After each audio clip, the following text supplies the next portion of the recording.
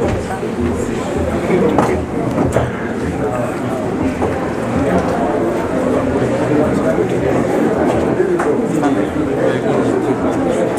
everyone. Hi everyone. Apologies for starting late, but we are finally here. Thank you all for coming. I'll introduce the people seated at the front. On my left we have Nev Juani, Group MD. Hello, can we have one meeting? Those people who are busy. On my left is Nev Juani, Group MD of Go Places Digital. We have Brian Rido, founder Pizza and Wine Festival. We have Lucas Kimeu Ndile, co-founder Pizza and Wine Festival. And then we have the man of the moment, Omah. Welcome to Kenya. Thank you very much. Yes, so I'll start with Brian, who will tell us something, and then go to Lucas, Nev, and then we'll finish with Omah, and then we have some few questions from the media. Brian. Hello guys, I'm happy to be here. It's an amazing moment for Kenya, and we are hosting one of the biggest artists, and we're indeed proud, and we're looking forward to having Omah this weekend. And by the way guys, Omah is going to be performing on Sunday the 31st, and tomorrow is going to be a Kenyan lineup. So looking forward to the Best Pizza and Wine Festival, first edition. Welcome.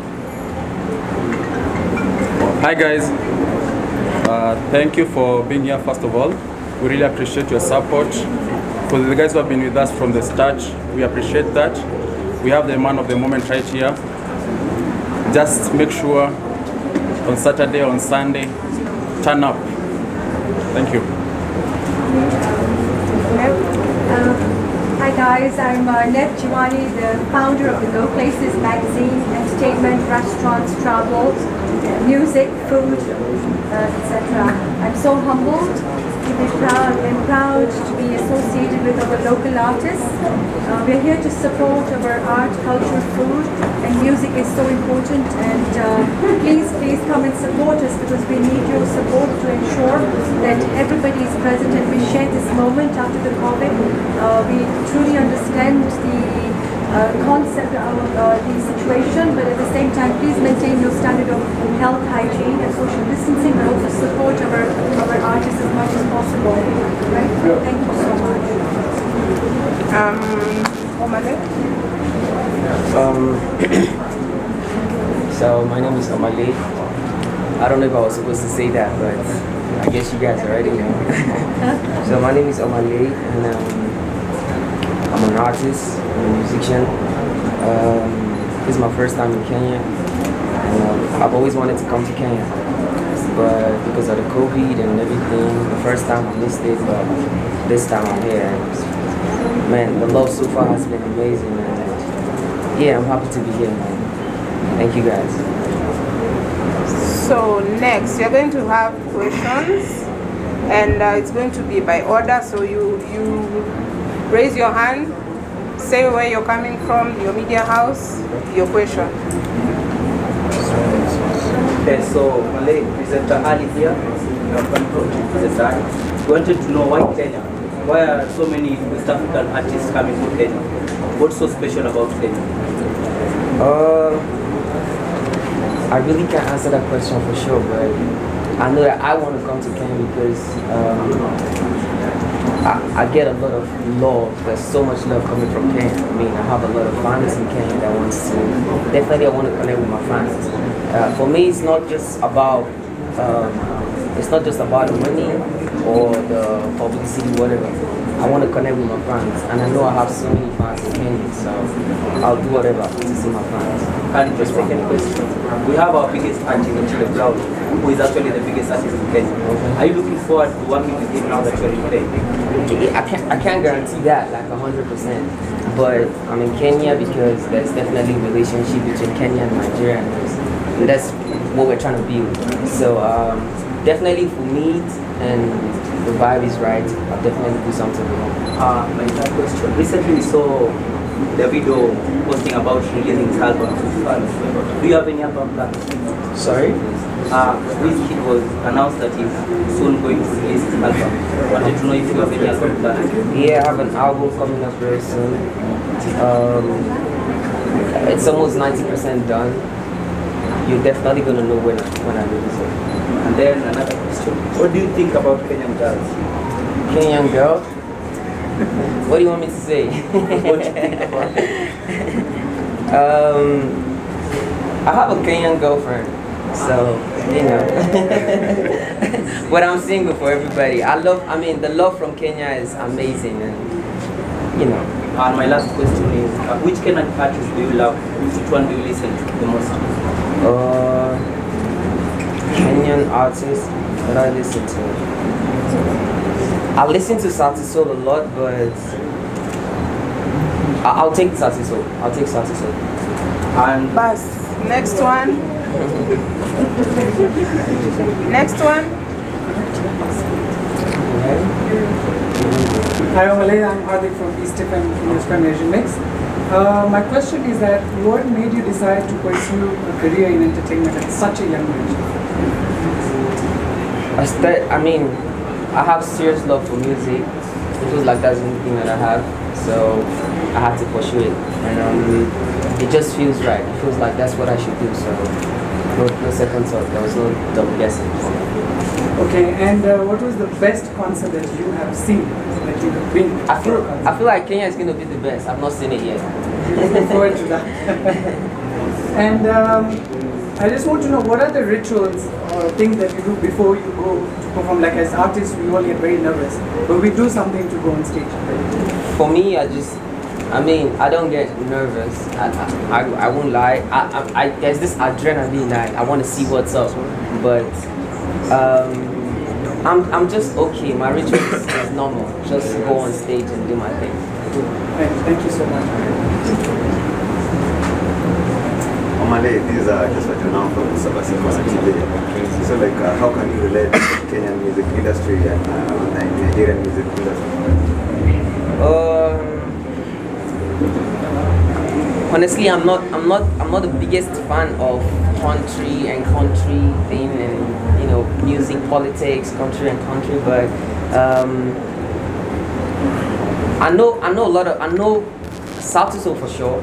I know Sauti Sol for sure, and there is a similarity between Nigeria and Kenya, and there is some sort of connection with the music, and I feel like at the end we're all making African music, we're all making music for Africa, and that's the most important thing.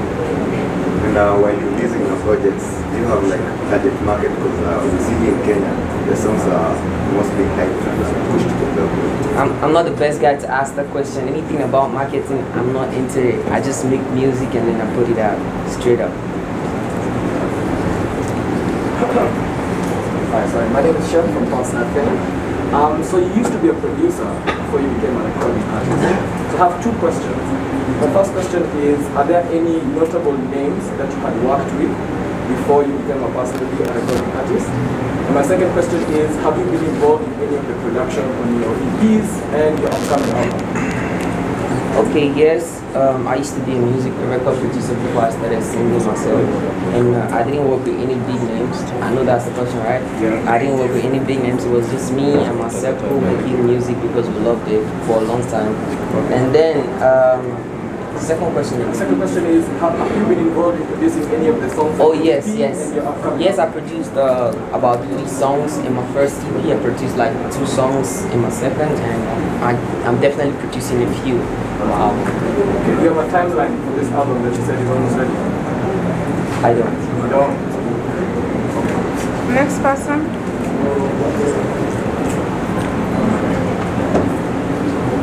Yeah. Okay, we are from the Wabit show. First of all, welcome to Kenya. What was the reception when coming to Kenya? The first reception. And another question. Most musicians from West Africa, at a very young age, they get to have international recognition. But in Kenya, because a musician has been in the industry for maybe 10 years, but not yet. What's the main difference? Can you come again with the second question, please? Okay, in Kenya, a musician can work for maybe 10 years or more than 10 years, but not yet receive the international recognition. But from West Africa and other countries, you get that they receive international recognition. What do you do differently from Kenya? Like I said, I'm not the best guy to ask about marketing and stuff. Can I get one, please? I'm not the best guy to ask about marketing, but for me, all I do is make my music and put it out. Label and all that deals with like the question you just asked. But I know for sure that good music sells itself. As long as it's good, people are definitely gonna buy it. People are definitely gonna buy it if it's good. I mean, that's my best answer. Hi, Omale. My name is Mimani Rongo from Houseline, Kenya. I want to ask if you've seen the Understand Challenge. Have you seen it? Absolutely. We would like you to do it for us. Yes.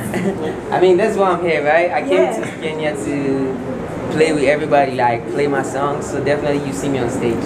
Right. Yeah. Okay. Thank you. Any other person? Hi Omale, my name is Kido. I work for SPMR. First, welcome to Kenya. You are among the Nigerians selected for the YouTube Black Voices Music Class 2022. Maybe you can share with us the experience. And then second question is that we saw it on your follow graphic, and so many times you spotted with Tanasha Dona. Maybe you can confirm to us, are you dating Tanasha or you have a music? Oh, can I get water, please? First, I am single. I said I had a Kenyan girlfriend, but I'm single. And I never had a girlfriend, so I don't want to talk about the rumors on Instagram, right? That's what you're talking about, the videos and stuff on Instagram. Yeah, so I never had a girlfriend.